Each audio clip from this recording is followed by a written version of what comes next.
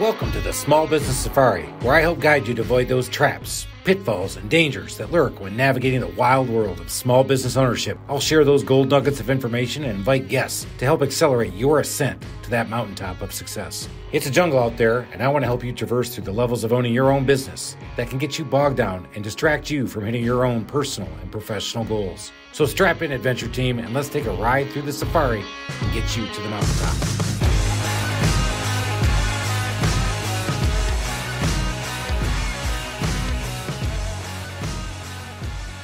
Oh my God, it's another episode of the Small Business Safari. And today we're going to do just me and Alan talking about season 3 and recapping this sucker that we called season 3. People say, has it been 3 years already, Chris? It has been 3 seasons, Alan. And people say, hey, did you define your season? Like, do you have a theme? I'm like, no. Welcome to my life, baby. Yeah. Did I mention that I started out in manufacturing, went to banking, went to consulting, then started a business in home services? If people knew you, they'd just be impressed that you actually stuck with us for 3 seasons without getting distracted. Thank you. I know. And what were we talking about again? I don't know. All right, so back to it. But before we get into it, guess who has a big weekend happening? I know you like to make fun of me, Alan, but I gotta kind of tease this one because this is gonna be big. Well, should I tell you about the weekend I had? Because I have a feeling you're just gonna. You know what? Let's talk about crap over mine. All right. I had a really high quality weekend. All right. Very cerebral. It was life enriching. Did it involve kittens and knitting? Almost. Okay. Yeah. No. So one of our last season's guests was a young author. C.T. Emerson. C.T. Emerson. And yeah, so he had published a book. He's working on book number 2 called Nova 2, and there's going to be 4. And he had that whole marketing plan. Well, I remember that. Yeah. So for the listeners, C.T. Emerson, young man, came on. Amazing young man who has a full-time job but is writing with a purpose to build a business out of being an author, and is going to have a multiple series. And I remember him calling it high fantasy. Yeah, well, because you got excited about it, and I reminded you that wasn't Vegas fantasy. It was, young adult fantasy. You know what? I got excited again when I know, because I was going to keep reminding you. I forgot that he redefined it for me because it's still defined in my head as high fantasy. Well, and so you remember, right. He's white Anglo-Saxon like you and I are. Yeah, but he grew up in Mexico, so he has a Mexican culture. Right. And for him, it's very important that apparently a lot of Latino kids don't read. And so he wanted to write a book, not only to write a book, and he wanted to write in this genre, but his mission is to promote reading within that demographic. Oh, come on, man. I know. What a good So kid. when we start talking about your weekend, I'm sure it has none of these altruistic motivation. Not a one. All right. So CT. So CT had his there was a local bookstore in Charlotte, North Carolina. Yeah. And so we went up to the bookstore for his reading and book signing. Oh my gosh. See, you make connections on this podcast. You make incredible connections with great people doing great things. And so you went up there to see CT. And so we literally had a book signing. So how many people showed? Because at my book signing, I think I had 0.5. Yeah, and that one of them wasn't your wife, was it? Definitely not. No, and nor my mother or father. No, he had 35 people there. Dude, that's awesome. Yeah. Come on, CT. Let's go, baby. I know, it was really cool. I think he did that because of all the lessons he learned here on this podcast. And he's listened to a bunch of our episodes. So All right. Yeah. So you went up there. Yeah. He does the reading. Were you the MC? No, he actually had met my son when we were podcasting here. Right. Okay. Yeah. Michael. Yeah. So Michael became his publicist for the day. And it was a good thing because they could throw out Tolkien quotes to each other and all kinds of things that I couldn't do. I figured I wasn't the right demographic. That's awesome. And by the way, if you're trying to get young Hispanic kids to read, I don't think you're the right demographic. No. It's all old white guy. Yeah. I'm not sure what I'm the right demographic for, but that isn't it. How stoked was CT? I mean, was he like on cloud 9 after it? I don't know. The word surreal is overused, so I won't use it, but it was a really cool moment. His wife, who's been very involved in the process as an editor, and he's got his alpha readers and his beta readers, and so I think it was just just a really rewarding moment for him, and it was a very cool thing. So they went through a Q&A that was scripted, and then they opened up and there were plenty of questions from the audience, which was really cool. He did say, this is kind of a funny thing. So so young adult fantasy. Exactly. So, yes. I do have that. Okay, what age group would you assume that targets? Yeah, well, for me, young adult fantasy, not Vegas. Oh, well, I'm still stuck. It's between 18 and 25 for me because he has to be. Okay, you got the 18 right. So the target would be 11 to 18, 11 to 17. No way. Guess who the number one reader of young adult fantasy is? Women over 65. Oh my God. Hey, baby. So when you're thinking about your avatar as a customer, they're old 65-year-old ladies. Yeah, I don't know how that's going to make him change his books. Old, again, it's all relative because we're getting to those ages. Yep. 65 is not that old. They're looking pretty good now. They are starting to look pretty good. So now I'm going to look for them because now they're reading the same fantasy I'm reading, right? Right. Oh, it's right. I keep forgetting his fantasy was all about mythic creatures and well, mine is no, it was just a really cool thing to see. I mean, I love small business. I mean, the fact that he's an accountant by day and a young adult fantasy writer by early morning, and that is awesome. And his wife super supportive, and you could just see she was glowing, and it was cool. They had the Q&A, then they had questions from the audience, and then he got to read chosen passages, and in the book there's a lot of terminology that's Spanish based, and so just to hear his inflection on that, it was a very enriching time. So I remember because when he was here, I said, "Hey man, can we do a couple pictures after?" And I ripped out the sombreros, and he goes, "No, you can't do that. No. That's going to be inflammatory. It's not going to look good." And so, so here's what he doesn't know. So you have to go out there, CT, if you're listening to this, and you'll see that I did a couple posts where I superimposed some sombreros. You did not. Of course I did. Do that. I'm kidding. But I want him to listen. Listen here, fantasy writer. I got fantasies too. All right. So what life enriching thing do you have coming up this weekend? So did I touch young Hispanic kids to make them read? No. Did I do young life? No. But guess what I'm about to do this weekend? What are you about to do? All right. So Friday night, I'm going to go watch my buddy's kid play basketball in one of the most surreal things, back to surreal being overused. You said it, so I'm going to say it. My basketball game seems kind of wholesome. It is, but check this out.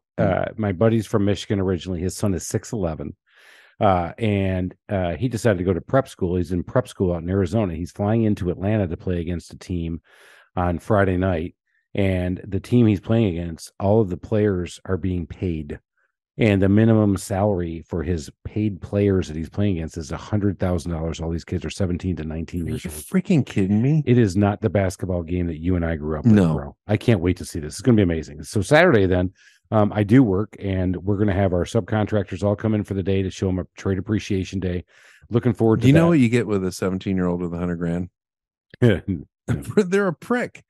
Yeah. These guys, I can't wait to see this. Reports to come, Alan. Reports to come. Hey, clean your room. No. Yeah. I make more money than you, Mom. Yeah. Right. Exactly. Yeah. If they even live with Mom. They're probably like, some of our, I mean, it's just craziness. All right. So Saturday, again, subcontractors come into our office. We're going to do a little dog and pony. We're going to feed them, play a little music, make them feel appreciated. We'll be counting down the time. And then boom, I fly out Saturday night to go to. Wait a minute. You're having a meeting Saturday morning, right here in Atlanta in our office. Okay, with all of our subcontractors. Okay. Then I drive down to the airport, get on an airplane, and I hop down to Daytona. Are you going to be looking at your watch the entire time? And I get on there, and I fly down to Daytona Beach. I fly in. My buddy picks me up. We're going out to a yacht, I'm pretty sure, on Saturday night to meet with the NASCAR muckety mucks. NASCAR is a big deal. And then on Sunday morning, when you say yacht. I don't know how big it is. I'll have to report that one back. I kind of know what it is, but I'm not sure yet. So what would you just imagine this was going to be like? Did I mention I'm into a young adult fantasy? That's right. So I'm looking forward to that.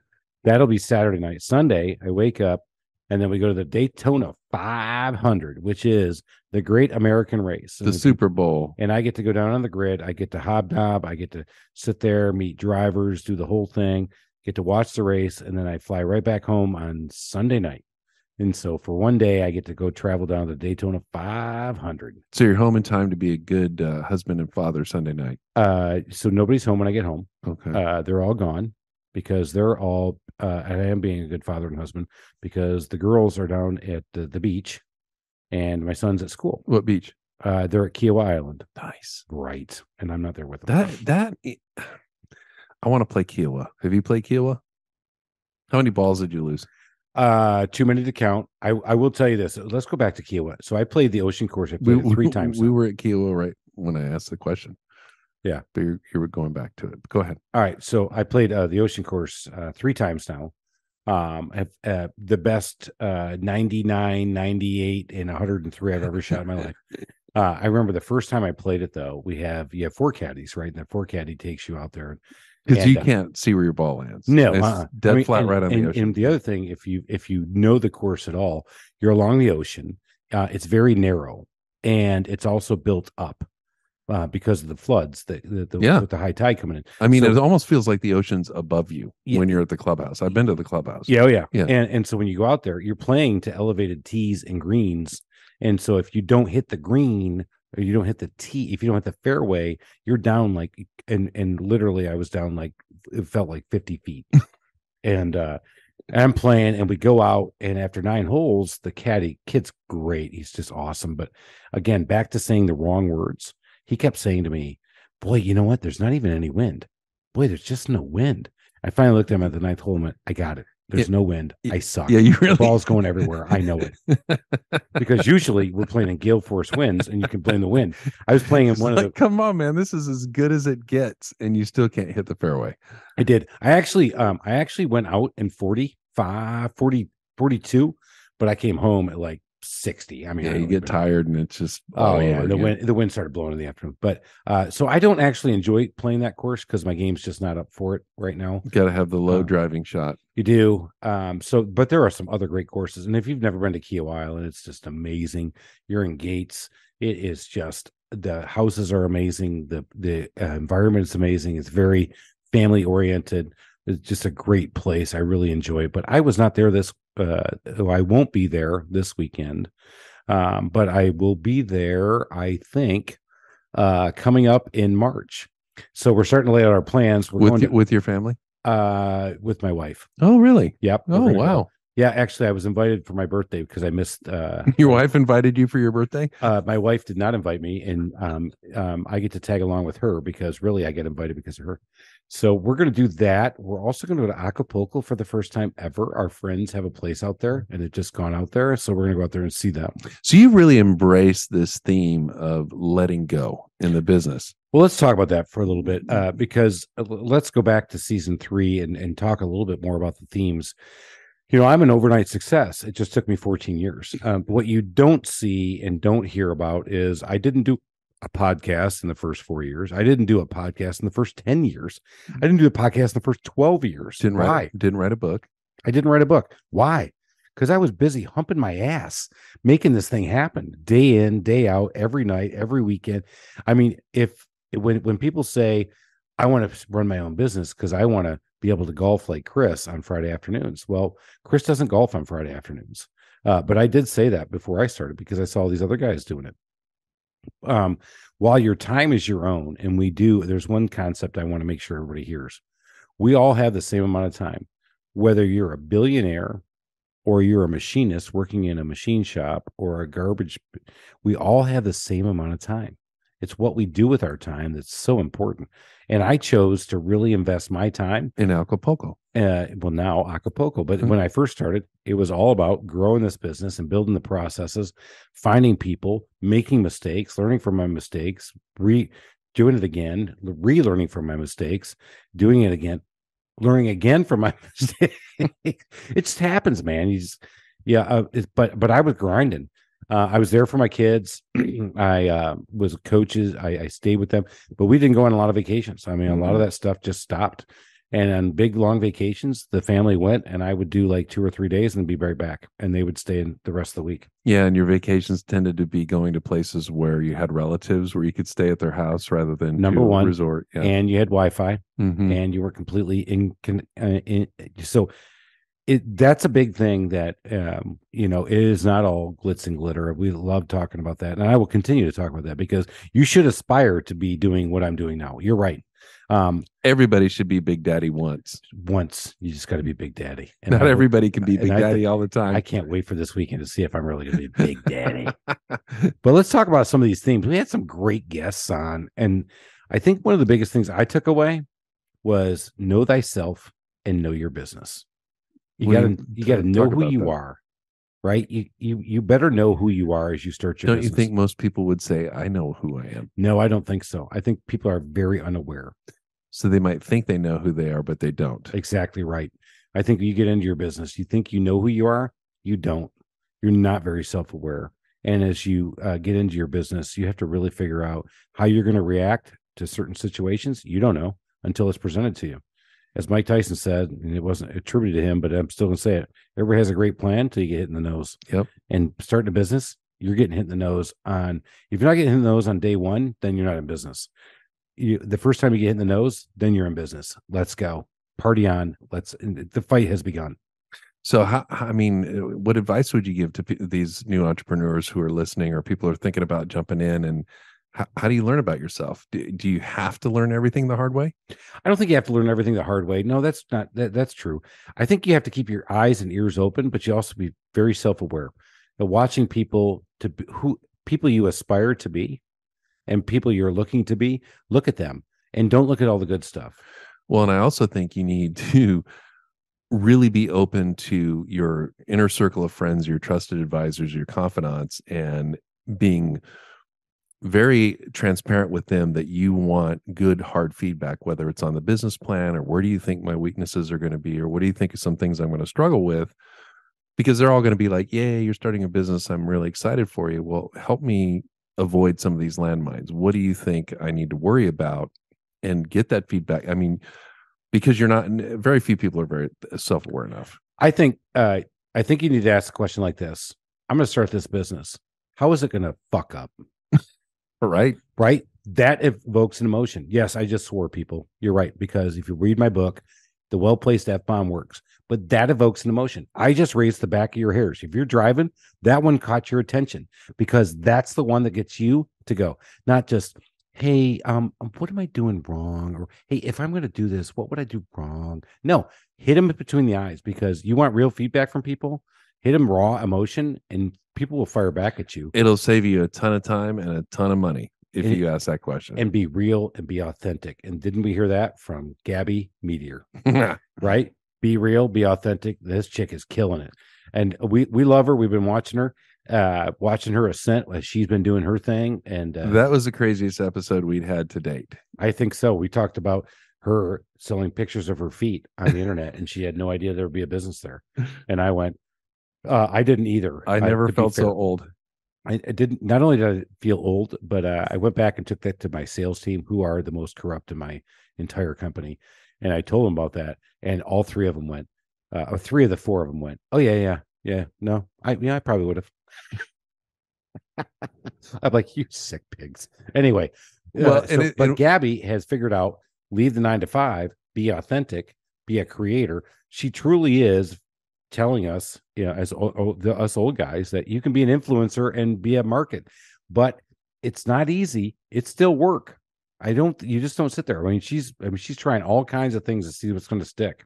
Well, and it was funny to me because one of the themes that became very apparent, because this last season, you started getting more accomplished guests, people who were CEOs of major franchising organizations, people who have their own very successful podcasts. I mean, we were really starting out on our coverage.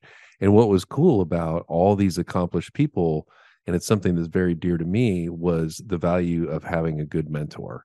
And so many of them just had that one person in their life that either kicked them in the ass or that they could go to for the straight story, some sort of coaching, some sort of mentoring. And we bring it up to Gabby and she's like, yeah, I got coaching. And then I got what I needed out of that. And then I pivoted. She kept using the word pivoted, and she got coached for 2 weeks. And meanwhile, people in our demographic, get coached for decades. Decades. Yeah. So that taught me a lot, listening to her and the way she approached things. But you're right. Common theme. If you don't have a good mentor, if you don't have somebody who's better than you, who is challenging you to be better than yourself today, then you are not challenging yourself. Stretch out. I just got done telling my team this, and I can't quote Helen Keller better than she can do it, is that if you truly want to grow, growth does not happen in warmth and comfort. It happens in times of stress and discomfort. And she says it way better, and I use that with my team. It's a great quote. And I go back to that. If you don't have a mentor who's not stressing you out, he's not a mentor. She's not a mentor. Find somebody, do that. And I'll tell you what, a lot of us older people really want to see younger people succeed. Mm-hmm. And the more I talk about it, the more I do this. That's why we're so excited about CT. Dude, I can't. In fact, I actually honestly, you got electric when he was I did. Yeah. Honestly, I'm going to text him after this, after we're done with this episode, saying, dude, I can't believe I didn't get the invite, but I'm glad you did it. You invite me to the next thing and I'll be there. Yeah. Because I love adult fantasy. I mean, young adult fantasy. Yeah, trying to get the little kids to read. Oh, that's right. Yeah. No, but I'm so thrilled for this kid. And he gives you faith in our next generation, right? It does. And I love just having him there. And he was a thoughtful individual. And that's why we're doing this thing in February of 23. I'm doing that Summer Entrepreneurship Academy, and I'm putting my full weight behind it. And we're going to put these kids in here, and by God, whether they want it or not, I'm going to try to help them. Well, and even CT is another good example of, he didn't use the word mentor, but he has his alpha readers. So he writes this book, which, I don't know if any of the listeners have ever done any kind of artistic endeavor, but it's scary to show somebody something that you've done like that, because you're afraid of getting negative feedback. And yet he has the alpha readers that he's specifically chosen.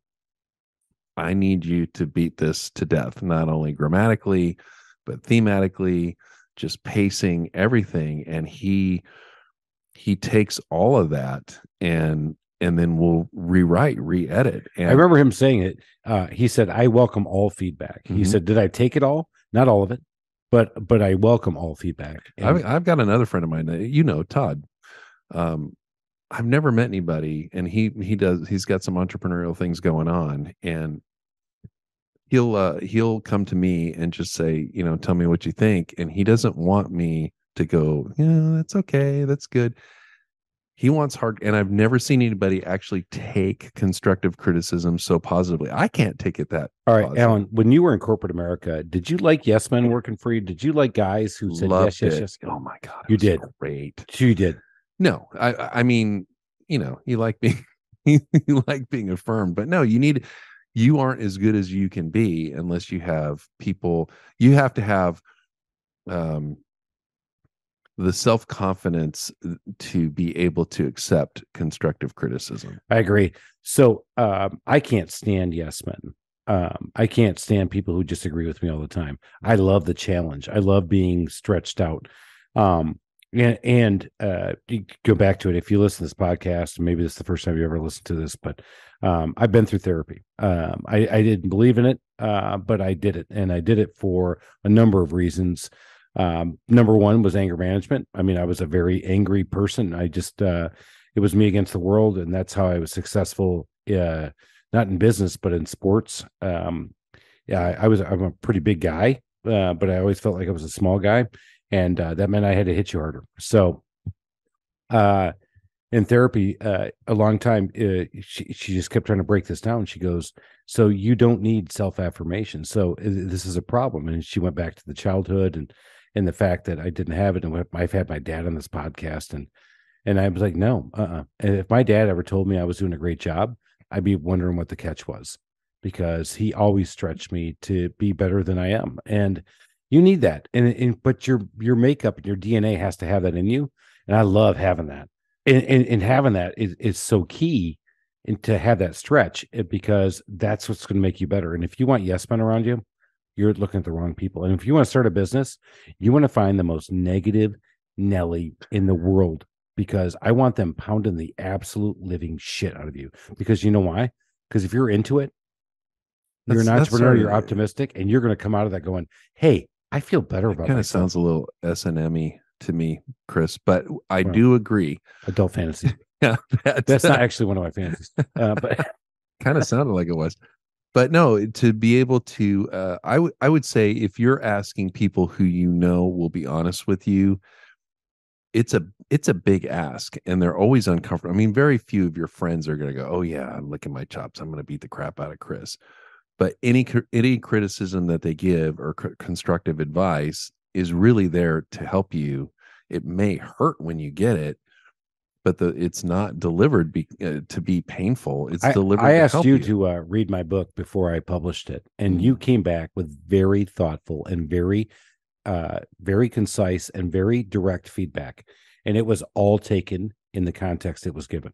I'm glad you had your anger management therapy, and thank you. And you are definitely glad, because before anger management therapy, you wouldn't be driving with the car with wheels. No, I know those tires were gone. I know. I got an extra set of tires in my garage just because I know you. But was your feedback good? 100%. And if you didn't feel the ability or what's the word I'm looking for? The ability just to give it to me, knowing that I'll take it. And it still was really hard for me to write that. I'm sure it was. Yeah. And because when people say, hey, give me the real thing. No, you want to get some feedback from somebody to a listener response. What would you do to take me out? And I did that with my team. Oh, I like that. And so I said to my team, we did a strategic offsite meeting, and I said, what would you do to take the trusted toolbox out? And I remember on one podcast and during season 3, you said, I'm going to come up with the untrusted toolbox. No. The more trusted toolbox. Yeah, well, you got pissed. I was so pissed. And I was like, you were so on, dude. You know what? I'm coming after you, Alan. And we talked about that during the podcast. I'm going to start with a more trusted toolbox so that alphabetically I'll come up before nice. you too. Yeah. Hey, go ahead. Take a full page ad in the yellow pages, dude. Tough guy. Huh? Now you know how I respond. Again, that's the fighter in me. And that's how I've been raised. That wasn't, that's actually not how I've been raised. It's funny because my brother is a little bit different than me. But we've talked about this over and over.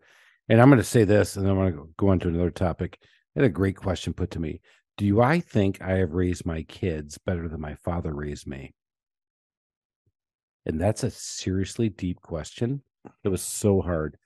But if you're a parent out there, that's a question you need to ask yourself. And I'm going to leave it right there. It's rhetorical. And I'm not going to ask you to answer, because I know this is a big, deep question. Yeah. But I had this posed to me a couple of weeks ago from one of my employees.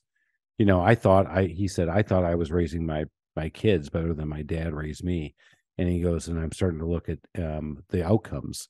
I don't know. And I said, it's funny you say that. And I'm going to think about that. And I'm going to come back and I'm going to respond tomorrow. And I did. I came back and we sat down again and we talked. I said, you know what? I thought I would be a better father than my dad. And frankly, I would say the answer would be we're probably even at best. And I probably lost at worst, but I was not better. No. And why? And so I look back on it, but it's a different time. Could my dad raise kids in today's world?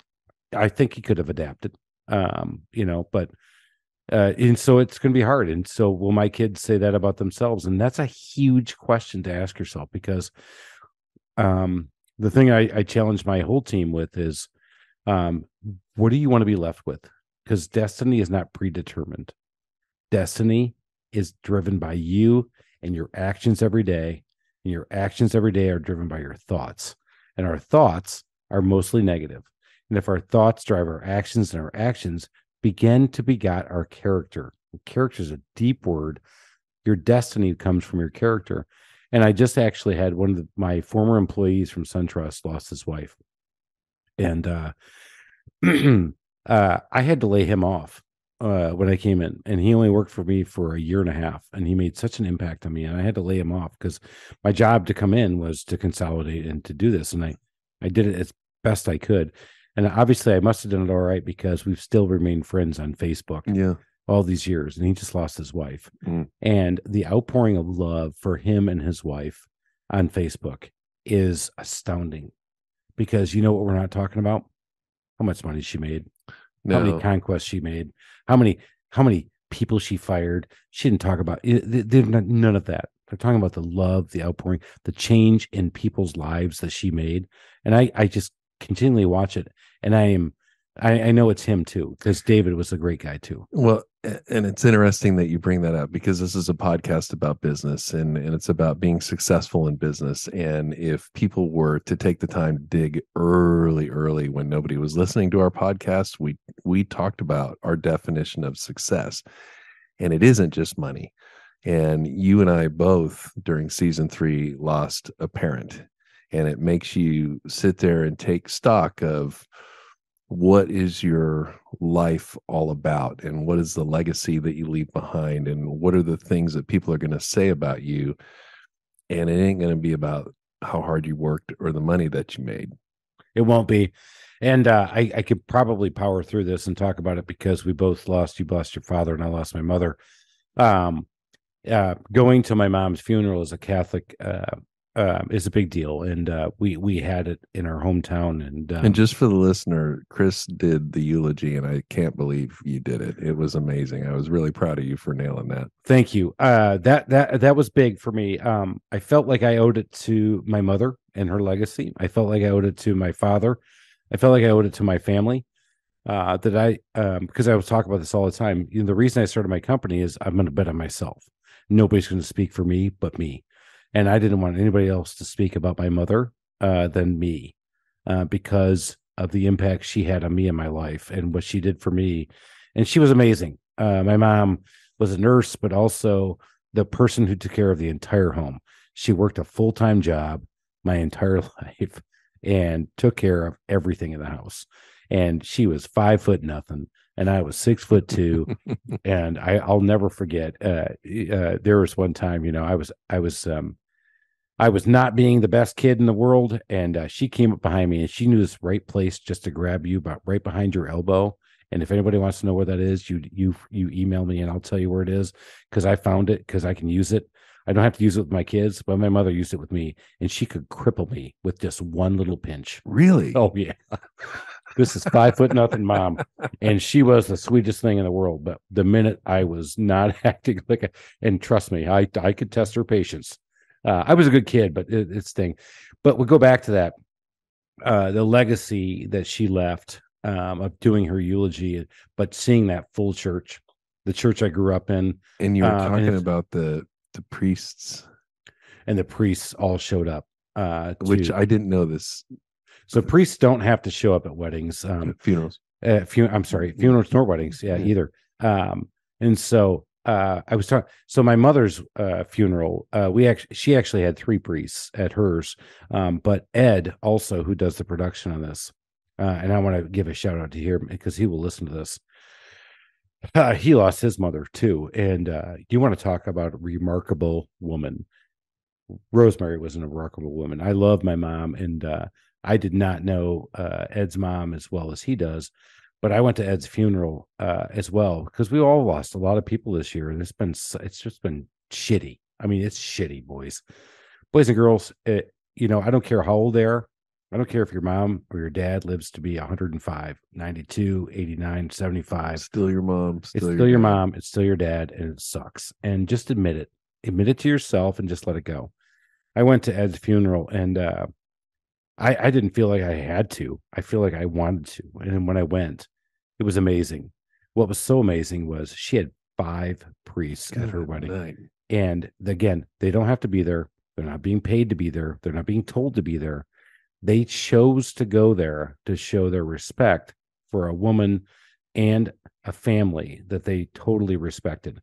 And going to the lunch after, while they're characters, priests in the Catholic, and don't think the bad thing. It's all good. They're very, very good people. Stop with the characterizations. Just remembering her and his family was so amazing to see that. And it was very cathartic for me. Because again, it's always easy to solve somebody else's problems than it is to solve your own. It was so much better for me to go to somebody else's funeral than my own mother's funeral. And I got to put some closure to some things, and he doesn't know this, and he'll listen to it now and now know that thank you for inviting me, because it was big for me. Gives you some perspective. Now, you said something in all of that about you wanted to do the eulogy because you didn't want anybody else to do it. And this is going to be a crappy segue, but we've made a lot of fun about you not being a good partner. You could never be a partner. You don't play well in the sandbox with others. Yep. And yet that was another theme that I picked up this last season, was some of the amazing partnerships that we got to hear about. And I mean, and it wasn't very often where it was two people that knew each other forever. And in some cases we had the Atlanta office guys. There's like 7 of them and they just did it. Right. And but then we had the Deck Kings. Yeah. Bryan and John. Yeah. So I listen to these stories and I actually feel like I'm listening to adult fantasy. Here we go again. But I can't believe it. But it can happen, and it can happen, and they're kicking. I mean, what ass. A crazy story that was. Yeah, I love these guys. I still talk to them to this day. Back to Atlanta Office Technologies, those guys. Brad Dell came on. He's one of 7. How they did that? They hardly had it in writing. I just talked about if you get in business with good people, but how often do you not get in business with good people? Well, you always hear partnerships and sinking ships. You know, I mean, it seems like it's a rare thing, but we've had the pleasure of talking to a lot of people who are in these amazing partnerships. Why do you think they were so successful? I think there has to be common core values and character and integrity and all of those things way above business acumen, in my opinion. So how do you figure out if you have the same core values? I don't know. I don't know either. Yeah. You and I are doing this podcast. And again, if you're just picking up our podcast, listen to this. I wanted to do a podcast. I want to do this because I want to promote myself. I'm not going to lie to you guys. I want to give back to everybody. I want you to do this. I'm not monetizing this a bit. I want you to hear all the lessons I've learned. But I actually went to Alan and said, Alan, please come do this with me. He goes, okay. I said, keep in mind, listener, we were about 6 Guinnesses in at that point. But yeah, we were at the bar. Yeah. I said, you know what? We are really smart. And we're funny too. God, wow. Watch this. When does a joke become a dad joke? When it becomes a parent. All right, let's keep going. Hello. We're going to keep going. See, we're funny. Yeah. All right, so we keep doing this. I said, Alan, you do this. And he goes, well, if you want me to, sure. Yeah. I mean, if it helps you, sure. I'm like, okay. So I came back to him later and I said, hey man, it's really going to help me. Can you do this? And he goes, yeah, I can do it. So what's it like? I said, well, let's just drink beers and talk to people. He goes, all right. So very first time, let's get together. He goes, hey, do you have any beer? I'm like, no, can you bring some? So I made him buy beer, come here and do this. Are we a great partnership? It's up to you to decide. You listening, you figure it out. I don't know. I think so. We're getting some good feedback. And we are getting some great feedback because I've done a couple of episodes without Alan, and I would tell you, it's just not the same. I get the right content. It comes out. It's just not as funny. It's just not as dynamic. Well, it's easy for me to just kind of punch your buttons a little bit and you get all wound up. I do. Yeah. Like when I want to start a more trusted toolbox and just to see you go insane. You're doing that again? Yeah. Oh my God. Yeah. Don't you dare bring that up again. I'm actually grabbing the cloth in front of me. So one of the other things I picked up this year though, from everybody is that my path to where I am today is very circuitous. Your path today to where you are was very circuitous. However, you had an entrepreneurial bent when you were in your high school years. God, I had one too. That. Yeah. Yeah, we were there. Mm-hmm. However, we didn't know what we were going to do with it. And what a lot of things I've heard from people is you got to keep your eyes open, keep your ears open, and be open to that because there may be a door that closes, but there's a door that opens. And the person I'm thinking of is, oh my gosh, I just lost her mind. I lost her. I'm looking at her, Michel Delgado. She was in the hospitality business for years. COVID shuts her down. It's over. And she says, I don't have to work, but I'm going to work because I have to work because I love working. And she said, I'm going to come up with this. I'm going to come up with the heart-inspired coaching and consulting. And I was like, oh my God, I love this. So one door closes, another door opens. And I think we've seen that with a number of different people. We've had a couple people who just absolutely face planted a few times. And then they're like, okay, well, then I just went and did this. Ryan Dement. Yeah. Ryan, not only face planted once, but twice. I mean, with big numbers. And yeah, right. And Ryan and I just went back and forth on an email the other day too. So Ryan, shout out to you, brother, because you're making it happen, doing it the right way. Sometimes life just gives you the shit sandwich and you have to eat it, and it doesn't feel good and it doesn't taste good. And he did it. He just came back from the ashes. He's like Rocky. He just get knocked down onto the canvas and just hop right back. He is yelling, and right now he's yelling, Adrian. Good for him, man. And then we had Barbara on, and Barbara, of course, you know what I think of Barbara. I'm smitten with her, and I'm just. It's the accent. It's not the accent. I just love her personality. And Barbara's doing a great job building a multi-stream income revenue, and doing it with all positivity. Talk about mindset, which we talk about a lot. She has the right mindset. Very process oriented. She stays positive. She stays on the go. She stays on the where is it going to go. She stays results driven. I love that. Well, we had entrepreneurs. So, for me, I always had this entrepreneurial streak. I knew I wanted to be in business for myself. And, first of all, I thought, well, I don't have the money to do it. And then once I started getting the money to do it, I'm like, I don't actually really know how to do it. And so I had to get that corporate training in order to be able to do it. But we had a lot of guests who, some of them came from entrepreneurial families. Other people maybe were like you, who went in the corporate world and then, decided you wanted to be an entrepreneur. I can't remember if you always wanted to when you were a kid. And then there were some people who were just forced into being an entrepreneur. Forced. I got kicked out. Yep. COVID killed me. And those are the ones that blow my mind. I know. They're like, all right, I'm going to pivot. And so the easy pivot is to find another job, because I think we've talked to a number of people. You're never an entrepreneur. And I put this in my book. That's right. From the Zoo to the Wild. Go ahead. Hit over the head with your book. I swear I'm going to write 3 books next year. You know what? My New Year's resolution. I'm actually getting jazzed up about writing another book because of this podcast. Are you really? I am. You've been saying all along you're not going to. I'm not going to, but you know what? You're actually, in your own little way, you're inspiring me again. Just out of spite. That's a spite inspiring. No. We're going to co-author this, mother. Well, I think we could write one with all the nuggets that we've gotten from I know. Yeah, I agree. And it's a quick read. And then what we'll do is we'll audible it. And then what we'll do is we'll audible it with great sounds where I go, yeah, whoop, whoop, whoop. Okay, sorry, I can't do that. I don't know if that qualifies as a great sound. But... No, is that not a great sound? Maybe I can play the guitar in the back. No, I can't even do that. So where was I going? Oh, it was so good, though. You're going to write a book. No, but about what we've learned. And so people said, why are you doing this, Chris?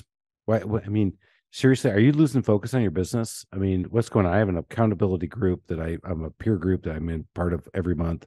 And they asked me that. And I was like, no, the answer is no. It's not. This is not the one that's making me lose focus. Perhaps the vacations, but you know what? Damn it. You have no idea what I did for the first 10 years. Yeah. I mean, I sacrificed so many opportunities. I give you a hard time, but you've earned them. Yeah. But you know what? Screw it. And you know what? I come back stronger. And trust me, when I'm vacationing, people think, oh, so you unplug. No, as a matter of fact, I don't. I think about my business 24/7. Well, how could it be better? That's just how I'm wired. It's the way I roll. And it's not business. It's not work. It feels fun. So I do it. But back to this is that, can we write the book? Yes. Can we keep doing this? 100%. We're going to keep doing this stuff because we're giving back to people. Are you making any money doing this? I've gotten so much more out of this than I thought I would. Let's say you played in a band. Let's say you love playing golf. By the way, both of us do. We don't play enough of it, but we come over here and we do this stuff and we have fun. And you and I just having a couple beers, talking to people, has been a blast, bro. It has been a lot of fun. And you're right. I'm not a good partner. And I am so glad you came along with me on this partnership because you know what? It's people. And that's the last thing I'll leave everybody with. It's people. If you're not a people person, figure out a way to figure out to be. And we don't know how to tell you how to identify good character, but look for it. Just look for it. Yeah. And with that, keep going up that mountaintop of success. I hope you listen. I hope you keep following. Review me. I don't want to beg you, but just gotta keep. Big, man, we're huge. 15 continents. We are 3 huge. planets. I mean, we are on 15 continents, people. So listen, I think we're doing some good stuff, and I love that you're listening to us. Go make it a great day. And the last thought I wanted to leave you with is: you can be, you will be. Go do it. We're out of here. Cheers.